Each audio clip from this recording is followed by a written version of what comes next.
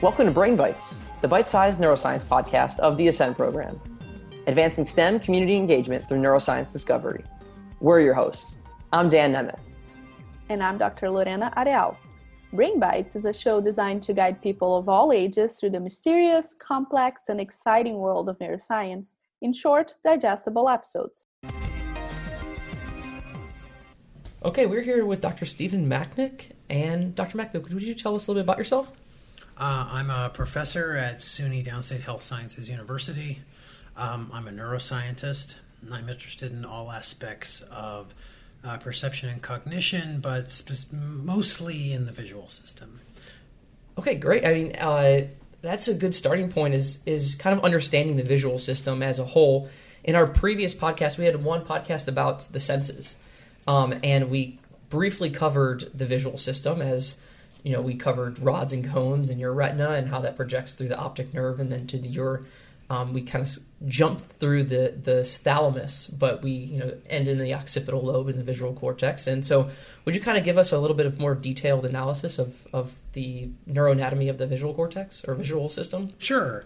So light enters your eye by way of a lens. So light is just, basically you can think of the entire world as a bunch of mirrors. Everything you can see is a mirror, and it's either a good mirror or a bad mirror. I would call a bad mirror something that looks black because it absorbs the light and it doesn't reflect it very well. Okay. And an actual mirror that you like having in your bathroom is a very high quality mirror. It reflects everything and it doesn't scatter any of the light.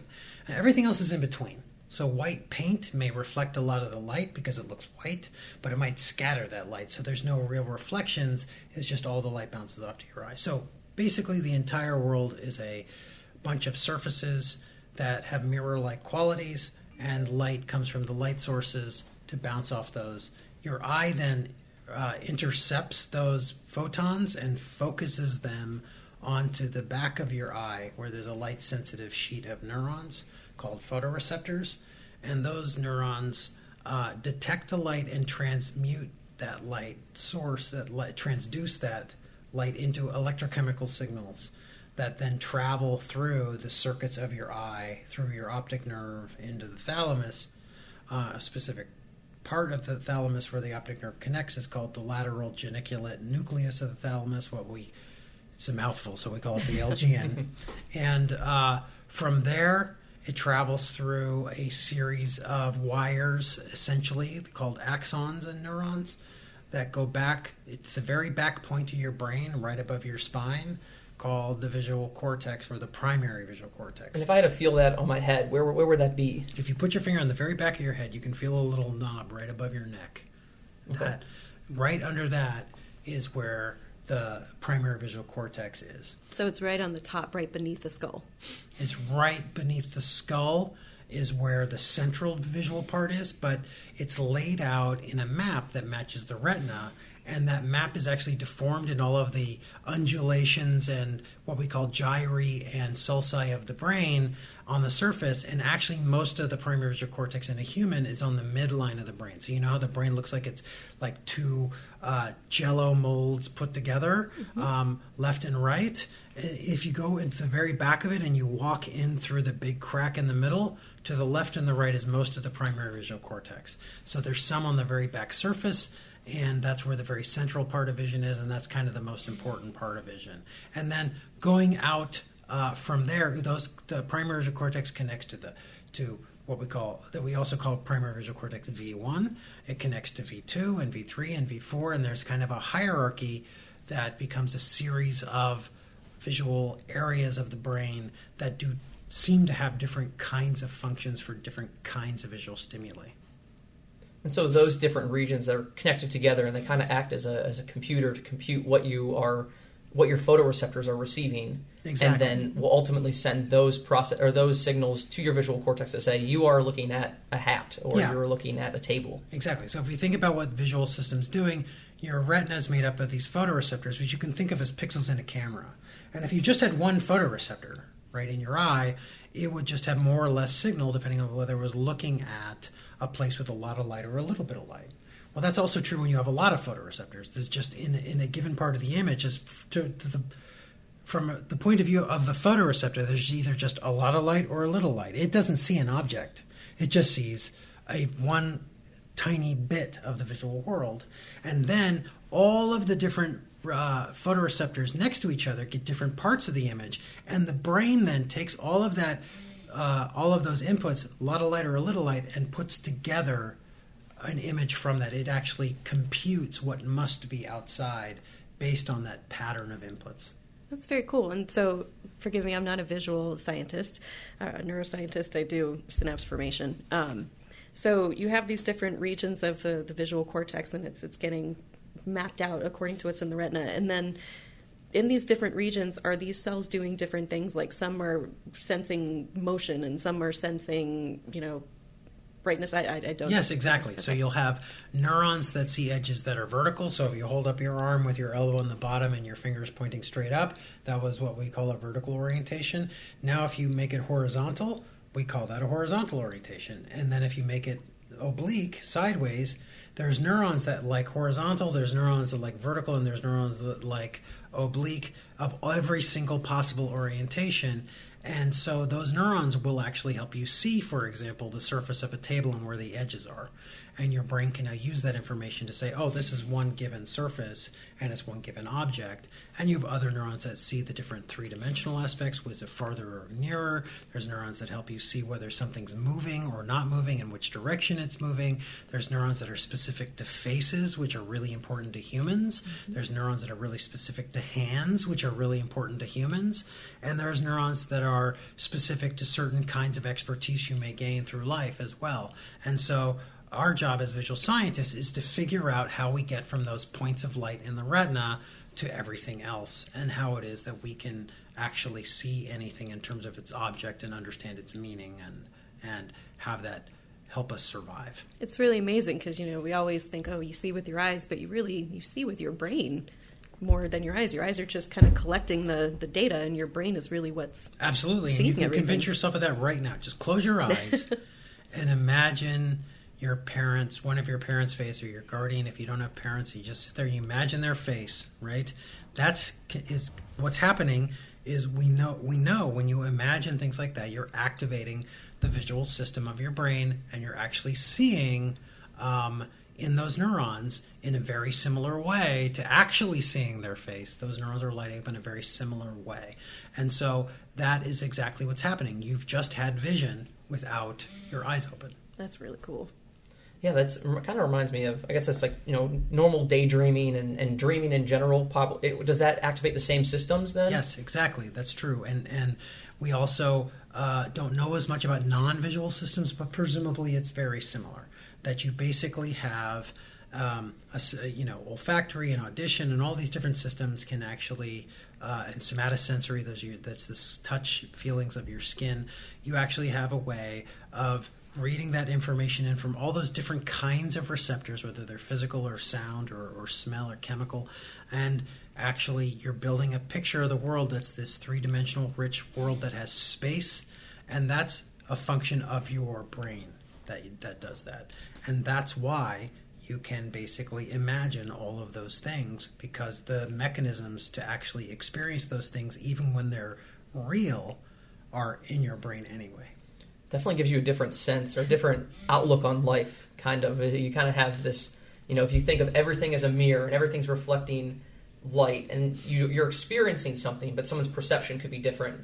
Even though they have the same photons coming into their brain, they might not just be focused on the one thing that is in front or either in their visual space, right? So I think at your talk earlier this morning, you were mentioning that we only see very, very limited amount of our world around us.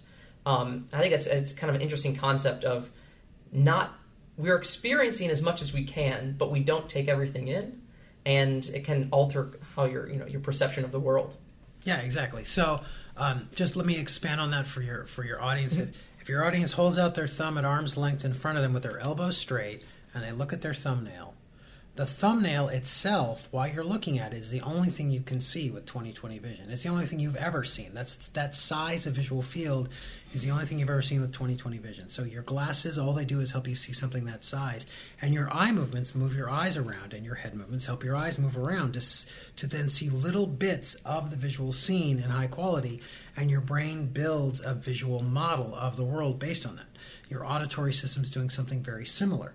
And so is the systems of the feelings on your skin, for example. And these things work together to build a model of what's outside. And so what that means is that you've never really experienced what's outside very well. You've only actually ever truly accurately sampled very little of what's in the world around you, and everything else is you building a model of that in your mind. And so it's not that the world outside doesn't exist. It does.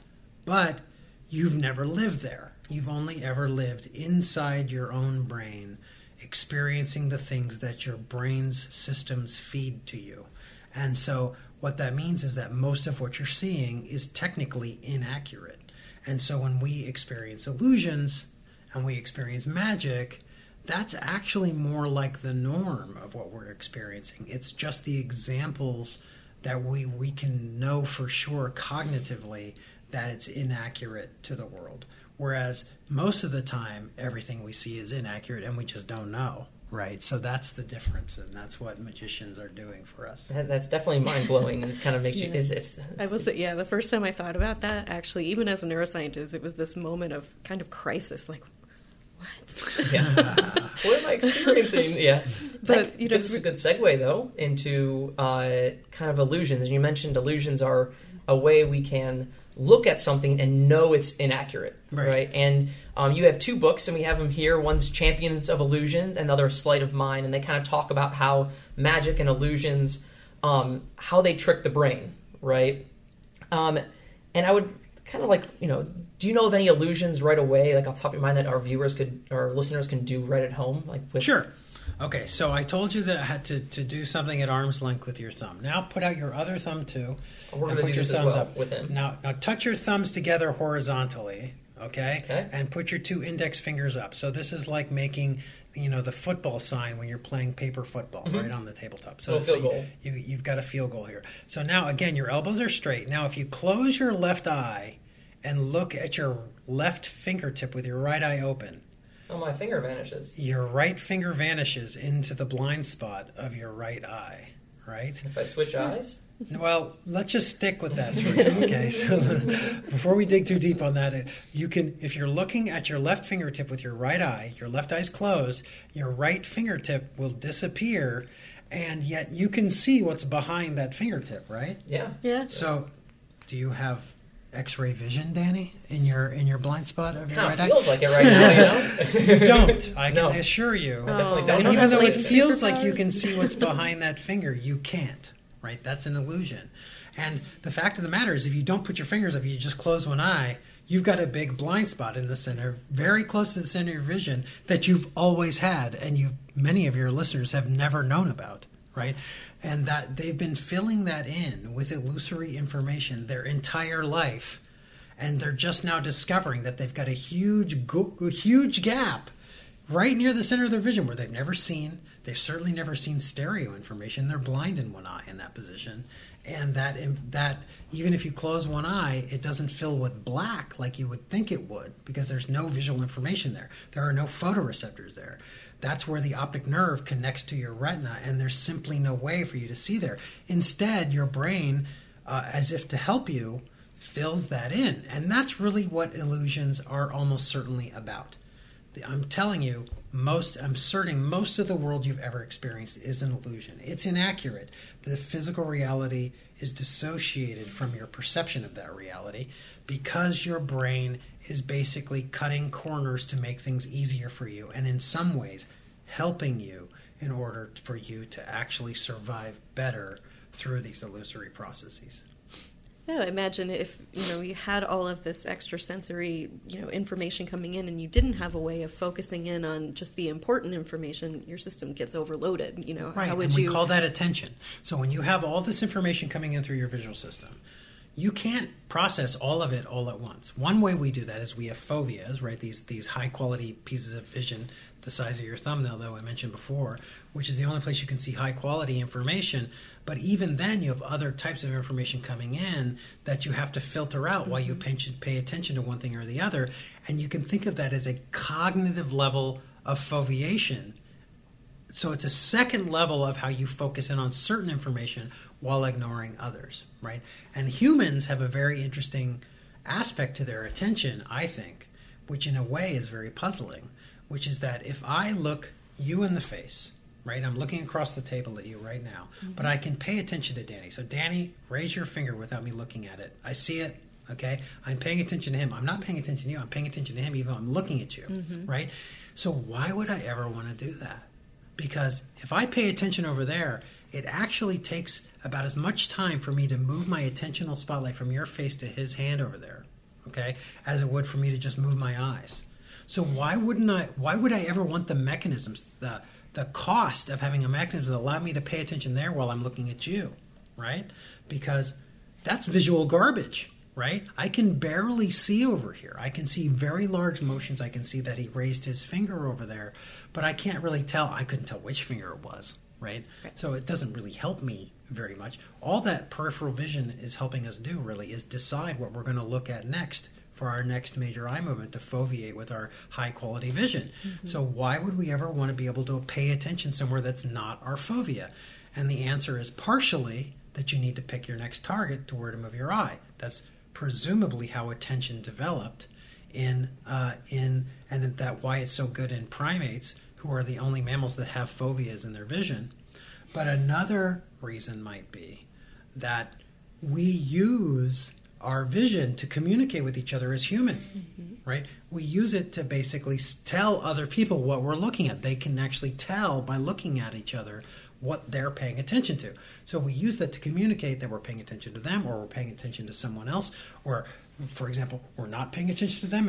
If your parent comes to you and they're very mad at you, right, you may not want to look them in the eye, and that conveys a certain level of submissiveness that actually can bring down the tension in a conversation, because humans use their eyes as a social cue, right? So this kind of information is very important, how we use our eyes to communicate what we're paying attention to and what we're not paying attention to, right? And so that is a very important aspect to attention, is that we use it to actually deceive each other in a way in order to pay attention to something that we don't look like we're looking at.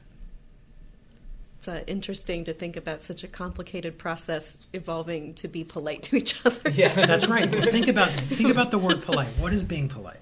Okay, being polite is a good thing, right? I'm asserting that we want to be polite to each other, but politeness is by definition deception. Okay, it is a form of deception. It means you're behaving in a way you wouldn't otherwise behave, but you're doing it for political reasons, right? To be polite, you're basically being nice to someone when you don't actually believe it's deserved, or that it's not necessarily something you might do otherwise if you were in a position where you didn't have to be polite at that period of time. That doesn't mean being polite's a bad thing just because it's deception. What it means is that deception is part and parcel to how humans behave with each other. It's an important part. Privacy is an important part of our lives. Deception is an important part of our lives, and we have to recognize that in order to understand it in terms of neuroscience, certainly, but also in terms of what's appropriate behavior and what isn't. Deception is, in fact, an important and critical part of our behavior in the context of being polite, for example. So that's an important thing to keep in mind. It's not always bad to deceive each other. And just to be clear, I'm not just being polite and looking at you. I am very interested in our conversation. So we talked about the different brain regions, and in reading through one of your articles, you mentioned the bending spoon, and you talk about, kind of waggling it in the air. It makes it look like it's floppy. That's right. And I really, really thought the explanation, because I actually didn't know this, of why we see a spoon that is a solid object looking really flexible, why that happens, and that it is a byproduct of our anatomy. Could you talk a little about that? Well, to do that, I have to give away a magic secret. So we have to warn your listeners that we're about to do some spoilers here. Spoiler alert. So we have to give a spoiler alert. If you don't want to know how this magic trick works in your brain, then you should stop listening for say 30 seconds, and then turn back on. Okay, so the way this illusion works has to do with the way your visual system works and how it sees motion, right? So what you're doing when you see this motion is you're seeing a latency in your visual system of how the parts of the spoon are actually working. And so when you're holding the spoon and you're moving it in a certain way, it makes it unclear exactly what parts of the spoon are moving with respect to one of another. Now, there's different kinds of spoon bending. I'm not exactly sure what specific kind. Yeah, I was more thinking the kind where you just hold it at the end and kind of wiggle it up and down. It like looks a like a kid. noodle as you. Yeah, a kid could do it with a pen or a ruler or something. When you're just moving it quickly. Yeah, and so the way that has to do with how our visual systems see motions and how it sees latent. If you think about it, when you see motion in your visual system, it means that one photoreceptor is active and then another photoreceptor is reactive. And so for us to see the velocity of that, we have to have a neuron in our brain that can compare the change of brightness in one versus the other in a certain period of time. And so our visual system actually takes into account the motion of this spoon depending on the different positions of the spoon, and actually sees it as different velocities. And so if you move it at the right rate and in the right kind of way, your visual system sees the ends of the spoon moving more slowly than the center of the spoon, and it looks like it's a floppy noodle when it's not. And so is that a case of the cells that maybe see more horizontal versus the cells that see more diagonal, they're kind of processing at different rates? Is it something like that? No, it's more about first off, no one actually knows for sure. Like, no one's done the neuroscience to actually determine how that spoon bending experiment works. But what it almost certainly has to do with how we see the speed of motion in the periphery versus the central part of our vision. So you're foveating one part of the spoon, almost certainly where they're holding it with their fovea, and you're following that with your eyes. Mm-hmm. And at the same time, in the periphery, you're seeing the ends of the spoon, and that you have different sensitivities to motion speeds in the center versus the periphery of your vision. So you sense them at different rates, and it looks like they're moving at different rates. So Very that's cool. Probably how that works. But having said that, I got to be careful because we don't really know. Well, I still appreciate you taking the time to explain that. I thought it was really fascinating that it's really just something that it's the way we're built, that people take advantage of something that's just in our brain. I guess that's the basis for all magic, really. But and for the other kind of spoon bending, if anyone's interested, James Randi has a lot of videos online where you can find out about the other kind of spoon bending. That's a different kind of spoon bending. That's a magic trick. That is very cool. It is very cool. And he does great stuff explaining it. So, Danny, did you have any? Yeah, I guess, the next thing I kind of wanted to get to is, still in the same line of illusions, but so what have we, learned about the visual system? Any new aspects of the visual system that we kind of parsed by looking at illusions? Oh, sure, absolutely. So, my main line of research that I was trained to do is basically using illusions to try and understand what's going on in the visual system. So the general way, for example, that people study illusions is they see some illusion that where the physical reality doesn't match perception, and they're like, how does that work? So then they go and they look in the visual system to find out. Well, my general approach was a little different. So my approach was to say, what is it about this illusion that we can use to discover principles about the brain? And then if we discover a principle about the brain, can we predict a new illusion based on that principle? That should happen once we know that principle. So in my talk earlier today that I gave here at the Max Planck, David Fitzpatrick, who is the head of the Max Planck, introduced me, and he mentioned a type of illusion that I studied early in my career called backward masking. And in this illusion, you present a stimulus, and then you present a second stimulus, and the first stimulus disappears because of the second stimulus. But that first stimulus entered your brain and well before the second stimulus ever turned on. So how is it that the second stimulus enters your brain later and catches up to the first stimulus and erases it from consciousness before you can perceive it was the mystery. And so we went in and we put a long story short, we discovered how that happened. But if that was the case, we realized we could predict a brand new kind of illusion where we could make something that's flickering permanently invisible.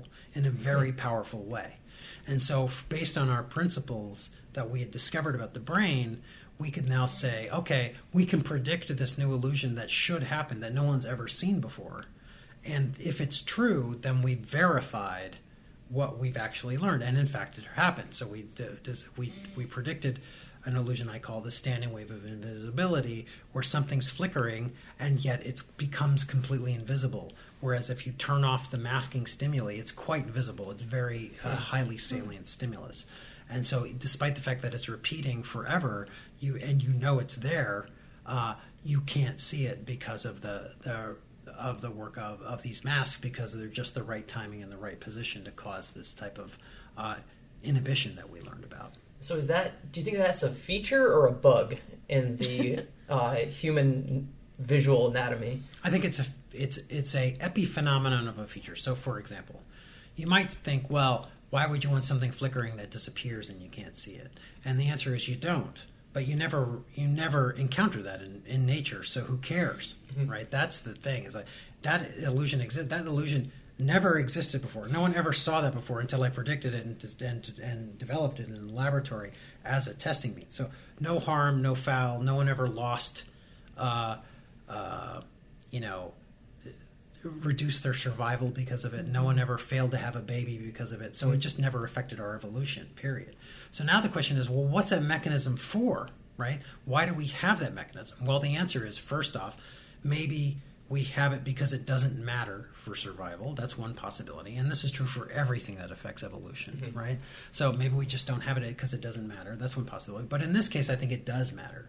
And the answer is this. So imagine I took my arm and I swept it across my face. So I'm moving my arm left to right in a sweeping motion over my head, okay? When I do that, okay, the photoreceptors of our eye actually persist in their reactivity to a stimulus for about 400 milliseconds, which is almost half a second. That's a long period of time in the visual system. That's a long period of time, right? So if I do this, you should see I'm wearing a lavender shirt. You should see a lavender smear across your vision for half a second, but you don't, I assume, right? You don't, because your visual system is taking the information at the back edge of my arm as it moves, and it's erasing the information behind it as it smears across. So that's exactly what you would predict happen from this kind of mechanism that does masking, that it's essentially erasing the garbage on the chalkboard, right? It's erasing the old information so that you can see more clearly the new information. It's kind of like a sharpening of your senses, right? It's a sharpening of moving stimuli mechanism, we believe. That's what it's for. Now, does it have other roles as well? Probably, I don't know. But there's nothing that says that these mechanisms only do one and one thing only. It's very possible that these things play multiple different roles, and in fact, those multiple roles may be optimized so that none of them are quite perfect, but because this mechanism plays a role in multiple things, that you have, on average, you want it to have these certain parameters and mechanisms, even though it's not optimal for any of them, because it's in general optimal for vision as a whole. So that's the kind of thing that I study, right? That's exactly what I'm interested in determining. All of these questions are key visual neuroscience questions, and visual illusions, in a sense, are the only way to answer certain questions in vision, because virtually everything we see truly is partially illusory. I think it would be a challenge for anybody to show me a stimulus that is truly veridical, which means that's truly accurate in the world and the way we see it. I think the biggest question in science, in visual science, isn't what's illusory. The bigger question is what's not illusory in our vision. And I think that's a much bigger challenge. And I think it would have to be that way. I mean, think about it. Your brain is a bunch of lipids and salt water and proteins. And it's interpreting electrochemical signals coming in from a really, really poorly designed camera-like device at the front of your face, right? And so, and you think that most of the things you see are accurate, and that there's only a few things that are errors that we call illusions. That's really crazy, right? It must be true that it's almost all garbage. Right? It's also interesting in that case of where other animals have different sensitivities to different wavelengths of light. The different colors we're able to see. We humans are only able to see the visible spectrum, right? The Roy G. Biv, but where the crazy mantid shrimp or the mantis shrimp they say it has up to like 12 different photoreceptors. Something like that, yeah. And they can see up to Ultraviolet. violet light and that kind of stuff. And it kind of adds this different, perspective of what does a mantid shrimp see versus what do we see, and how much are we missing that they can experience. Yeah, I think that's true. I think that humans might be the best visual animals in the world. They very well might be, and I think it's probably true, and I think it might be why we're so successful, maybe. Think about it. The color we're most sensitive to is the color of those weird green fire trucks you see at the airport. That color is lime green, is what that color is called. And if you ask a firefighter why the truck is green and not red, they'll tell you because it's not ripe yet. But the fact of the matter is that it's the color that's easiest to see in the day and the night when you have very low light levels, and only certain types of photoreceptors in your eye that are specialized for night vision, called rods, can also see. So they chose that color very specifically so that it would be the most likely to cause a mirror-like reaction that allow you to see it at night or during the day. All right. But the color we're most sensitive to is actually the peak color of the sun, right? The sun is the light source where our visual system was developed, right? Not starlight, not moonlight. Even moonlight is sunlight, by the way. But because everything's a mirror. Everything's a mirror. All of the light comes from the sun until we invented fire, right? More or less. Obviously, there are fireflies and other things that are illuminant in the world, but they're not very common, and we didn't really use them, I suspect, in developing our visual systems. But the sun was the driver of everything. And our visual system is specifically designed to see sunlight, and is specifically designed to deal with colors that derive from sunlight. So, for example, we have special systems for seeing blue light, which is sunlight in the shade, because all of the light we see in the shade of a tree is coming from the blue part of the sky that's scattered from the rest of the atmosphere underneath that tree. The direct sunlight's blocked by the leaves, right? Whereas when we're outside of the umbra of that tree, we're in direct sunlight, and it's very highly yellow light, right? So we have special mechanisms for removing yellowness and blueness from what we see in order for us to accurately see colors, right, that aren't just yellow and blue. And so humans have a very, very special visual system, and other old world primates like apes and African monkeys and things like that, also, and Asian monkeys, also have the same kind of old world, high quality visual systems, and these tend to be the smartest animals in the planet, right? And I suspect that has to do with the fact that we can use visual information better than most animals. And to kind of flip that is that, so some animals might be able to detect or see a lot of, contrast and different colors, such as like humans and apes and monkeys. However, do other animals use optical illusions to avoid us? Do other animals use optical illusions to avoid us? Like, I'm not I was thinking camouflage, or oh yeah, exactly, or like sure. We have a now I get it. Yeah, so camouflage or something that's like there is some military paint that they have very, very bright striped black lines. And white ships. Yes, so that blends into the horizon more. Right. But it's well, camouflage. So camouflage itself, like the army green painted trucks and clothing, right? That's exactly what that's for. Is to break up the edges of a visual object so you don't recognize it as being a human being or a truck, right? That when it's parked in the jungle, you can't see it very well because you don't see the edges of it very well. And animals absolutely have developed mechanisms to camouflage themselves from each other and from us in order that they're not hunted as prey as easily. And so there's a constant kind of war between advancing visual systems and advancing camouflage systems in order to help certain animals hide so they're not eaten. Seems like kind of like a co-evolutionarily we develop a better visual system, and then they might develop better camouflage, and can go back and forth to where we might not be able to directly see an animal if we're just kind of scavenging. I think that's the only explanation for camouflage, because that took a long time to develop. Oh yeah, with small deaths along the way in order to drive natural selection. So the only real explanation is that there's a kind of a war of perception going on that's driving evolution. Is that kind of how maybe peripheral vision could have been derived as well? Or being able to see movement quicker on your periphery, so you will be able to survive an attack So you learn where to refocus your vision. That's why we see I think of it the opposite way. So it's not that peripheral vision was developed in order for us to move our eyes. I think it's more like we never developed high-quality peripheral vision because we could instead move our eyes. So let's think about this, okay? So you got your arm out at arm's length, you got your thumb out at arm's length, you're looking at your thumbnail. This is just this is just 1 square degree of visual angle, and if you look at the entire visual field, it's about 1,200 square degrees. So what that means is that your thumbnail, if you just open your eyes and you look at your thumbnail and you think about the area of your thumbnail compared to everything else that you can see in your visual field, it's about 0.1%. It's about 1/1000th of your entire visual field, okay? Very small. Very small. So why is it that we have 99.9% of our visual field is visual garbage, and only the central part is...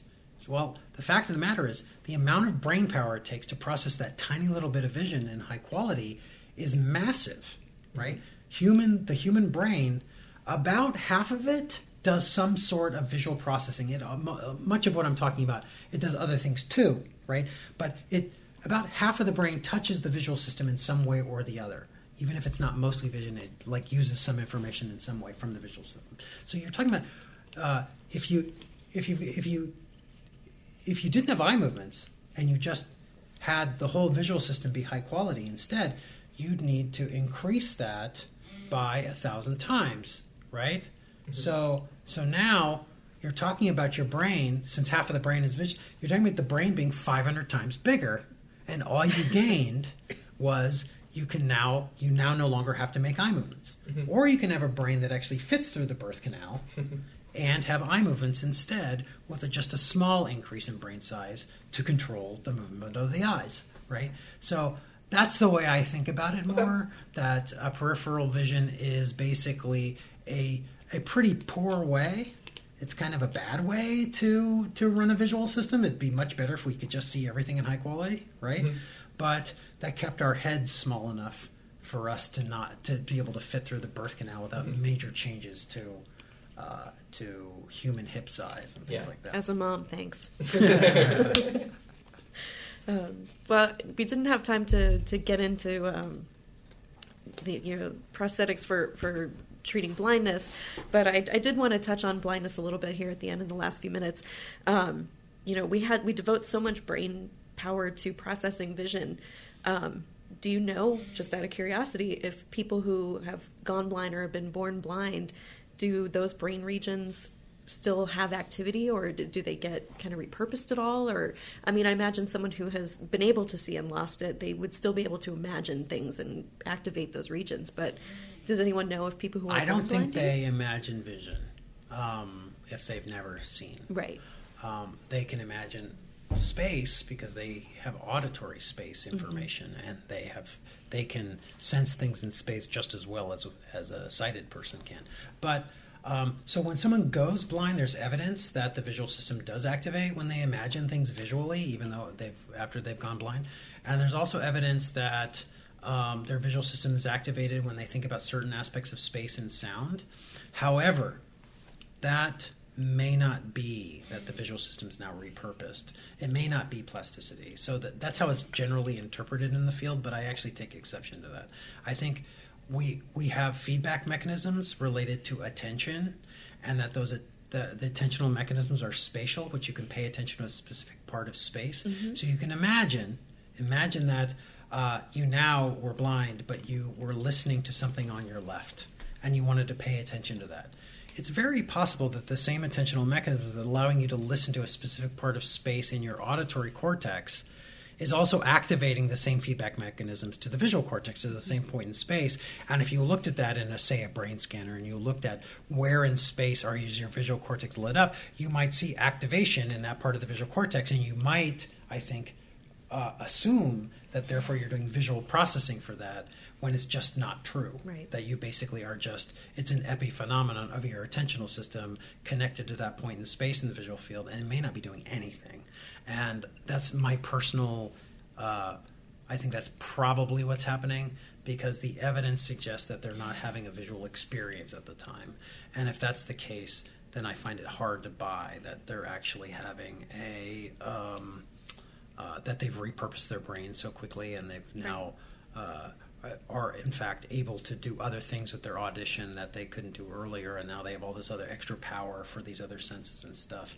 I think that there's some evidence that you actually do get better at your other senses when you go blind, but that might just be from use. Right. That might just be like exercise, right? You get stronger, your muscles get stronger when you exercise, and those parts of the brain might get stronger when you don't have vision to rely on, and you use them more, and you think about them more, and you pay attention to them more, and you have more, you're trying to use them more. All of those things might strengthen those areas without actually invoking visual circuits in the primary visual cortex, for example, Right. to bolster them or to help along. I find that a bit far-fetched, personally. Yeah, thank you. I was just curious what your thoughts were on that. Well, I think we're running out of time here, but just like I want to thank you so much for coming in and talking with us, and teaching us a few things about the auditory system, or not auditory system, the visual system. We've been here for a while. Dr. Stephen Macknik has 2 books, The Champions of Illusion and The Sleight of Mind, and go pick those up. Yeah, and we'll post some illusions on our social media so you can see some of the things we were talking about, and some things that Dr. Macknik talks about in his work. And thank you so much again for taking the time to Thank you speak for with having us. me. This was fun. Well, that's all the time we have today. Follow us on Instagram at ascend.program, at Facebook at ascendprogram, and on Twitter at program.ascend. You can also find us on TikTok at ascendprogram. If you have questions, email us at ascendneuro@gmail.com. I'm Danny Nemeth. I'm Lorena Areal, Signing off till next time. directed and produced by Dr. Lorena Areal and Danny Nemeth. Music is by Max Pentosh.